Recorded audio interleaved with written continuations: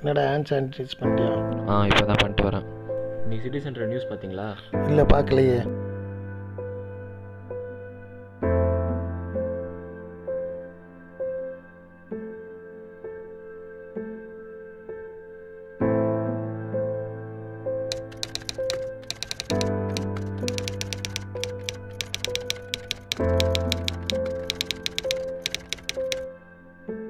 பார்த்தீங்களா? இன்றைக்கி மட்டும் ரேக் ஃப்ளோவில் 3000 பேர் செத்துக்கிறாங்க. ஒரு நாள் டெத் ரேட்டு. இது இல்லாமல் இங்க்லியில் வேறு, இங்கிலாந்து இங்க்லி, அங்கே வர நியூக்ளியர் எக்ஸ்ப்ளோஷன் கிட்டத்தட்ட 13,000 ஸ்கொயர் கிலோமீட்டர்ஸ்க்கு எதுக்குமே சான்ஸ் இல்லை. இன்னொரு நியூஸ் பார்த்தீங்களா? செரப்பூஞ்சில் டே 0 ஆகிடுச்சான். இன்னும் கொஞ்சம் நாளில் ஃபுல்லாக போயிடும். சுத்தமாக வீணாயிடுச்சு. சரி, நான் கூகுளில் பார்த்தேன், ரைவர்னா என்ன? ரைவர் இல்லைடா, அது ரிவர். ரிவரா? Which means? ரிவர்னா ஆறு. ஆறுனா நிறைய தண்ணி போகும். அவ்வளோ தண்ணி ஃப்ளோ ஆகிற அளவுக்கு. அது வந்து எல்லாத்தையும் யூஸ் பண்ணுவாங்க. அந்த தண்ணி தான் எல்லாத்தையும் யூஸ் பண்ணுவாங்க. வாஷ் பண்ணுறதுக்கு, குடிக்கிறதுக்கு, குளிக்கிறதுக்கு, எல்லாத்துக்கும். வாஷ் பண்ணுறதுக்கு தண்ணி யூஸ் பண்ணுவீங்களா? அப்போல்லாம் வந்து இது மாதிரி வீட்டில் எல்லாம் பைப் லைன்லாம் கிடையாது. மக்கள் எல்லாருமே அங்கே தான் போயிட்டு அது எல்லாத்தையும் யூஸ் பண்ணிப்பாங்க. அப்போல்லாம் நிறைய தண்ணி வேஸ்ட்டாக இருக்கும்ல? வேஸ்ட் ஆகும் இல்லை, தண்ணி ஃப்ளோவாக நிறைய வந்துகிட்டே இருக்கும்.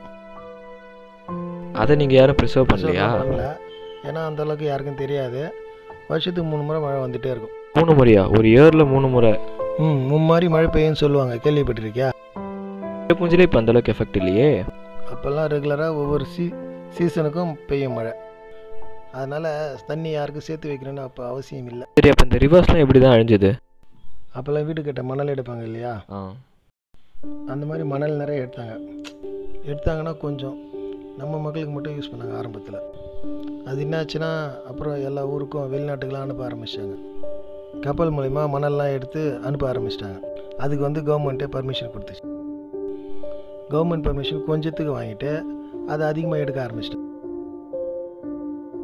அதனால் தண்ணி நிற்கிறதுக்கு வழி இல்லாமல் போச்சு. அதனால் அப்படியே ஃபுல்லாக போயிடுச்சு. இருந்தாலும் அந்த வறண்டு போன அந்த காலி ஏரியா இருந்திருக்கணும் இல்லையா? ஒரு எம்டி ஏரியா இருக்கணும், அதெல்லாம் என்னாச்சு? அந்த ஏரியா வந்து மக்கள் தொகை அதிகமாகிடவே அவங்கவுங்க அங்கங்கே அந்த ஆத்தோர வீடு கட்டியிருந்தாங்க இல்லையா, அவங்க எல்லாமே ஃபுல்லாக ஆக்குபை பண்ணிட்டாங்க.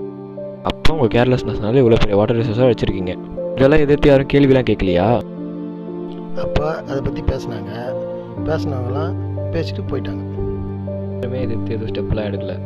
ஸ்டெப் எடுத்தவங்கள மதிக்கல மக்கள். அப்போ யாருக்கும் இந்த அளவுக்கு விழிப்புணர்வு இல்லை.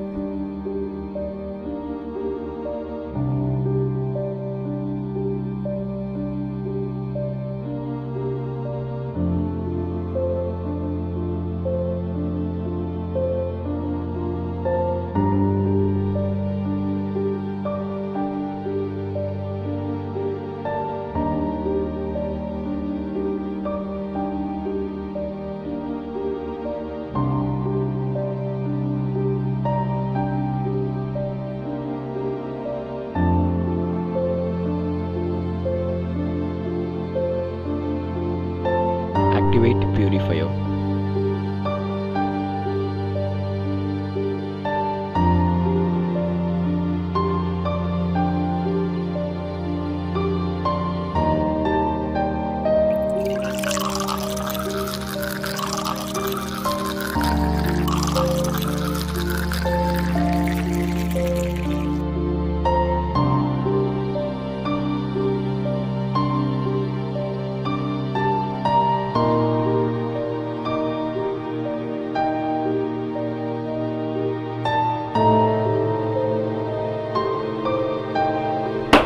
பார்த்தீங்கல்ல, வெறும் ஷார்ட் ஃபிலிம் தானே, எல்லாம் நடந்தா தானே, நடக்கும்போது பார்த்துக்கலாம்.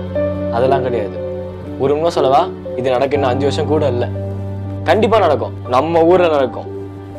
உங்களுக்கு ஒரு சின்ன டீட்டெயில்ஸ் சொல்கிறேன். நானும் கூகுளில் பார்த்தது தான். நம்ம ஊரில் மொத்தம் எத்தனை ஆறுகள் இருந்தது தெரியுமா? புதுச்சேரியில் மட்டும் நான் சொல்லவா, செஞ்சி ஆறு, குடுவை ஆறு, மலட்டாறு, பம்பை ஆறு, பெண்ணை ஆறு.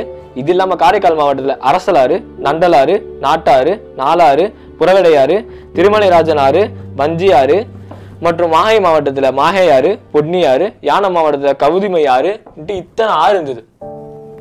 நம்மள எத்தனை பேருக்கு இந்த ஆறுகள் இருந்த அடையாளம் தெரியும், எங்க இருந்ததுன்னு தெரியும், எங்க இருந்த தடங்கள் தெரியும்? இதுக்கெல்லாம் காரணம் நம்மளோட அலட்சிய போக்கு. இதை பத்தி பேசிட்டு இருக்க நேரத்தையே நம்ம World War 3 ஆரம்பிச்சிட்டோம். அதோட முடிவு தண்ணி இல்லாதவங்க கூட ஆகலாம். அதனாலதான் சொல்றேன், உங்களை மட்டும் நம்பி சொல்றேன், நம்ம நாடு, நம்ம தண்ணி நம்ம தான் காப்பாற்றணும். உங்களை நம்பி நான். வணக்கம்.